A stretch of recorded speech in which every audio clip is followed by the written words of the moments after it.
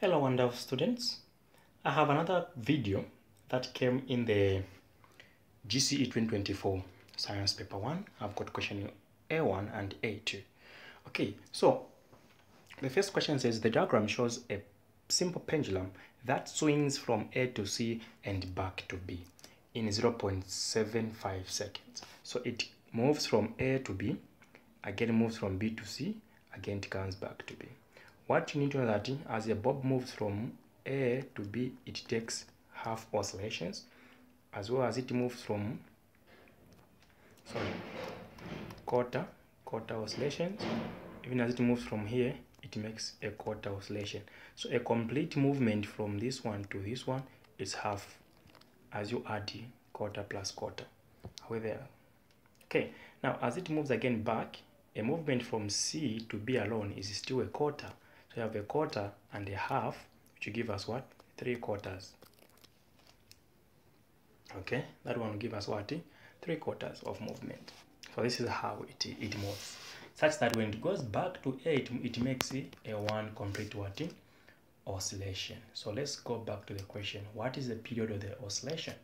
Period is given by time taken over number of complete what? Oscillation. Time taken is this one here, 0.75 seconds.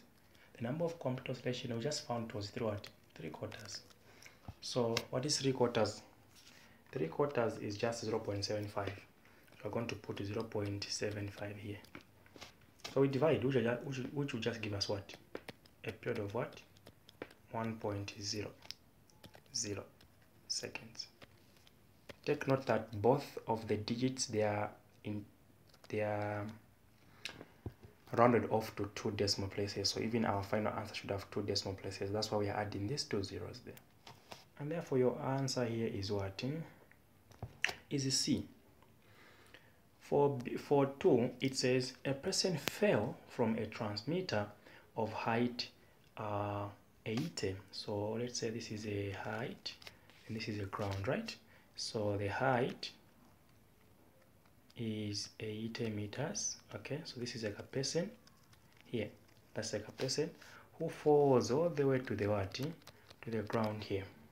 Calculate the time taken for the person to hit the ground. Now you need to understand that this is motion due to gravity. Alright, this is what? Motion due to gravity. Because the person is falling, so is falling under the influence of what? Gravity. So which equation of motion are we going to use? We are going to use the second equation of motion, which allows us to, because here we only have distance, right? So our data here is that we've got distance 80 meters. We are looking for time. Okay, gravity we know that is 10. What else? So we are looking for for an equation in which we have this and time is there, but we are looking for what? For time, and the velocity we don't have. Okay, so in as much as the person is falling from what? Initial velocity 0 meters per second. All right, as long as something is falling, someone is always falling from something initially, so the initial speed is 0.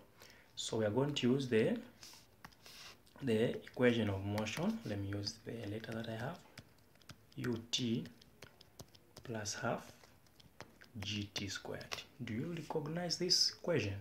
It's the second equation of motion. S is 80, u is 0, time we don't know because that's what we're looking for, half, gravity is 10, t squared will remain like that.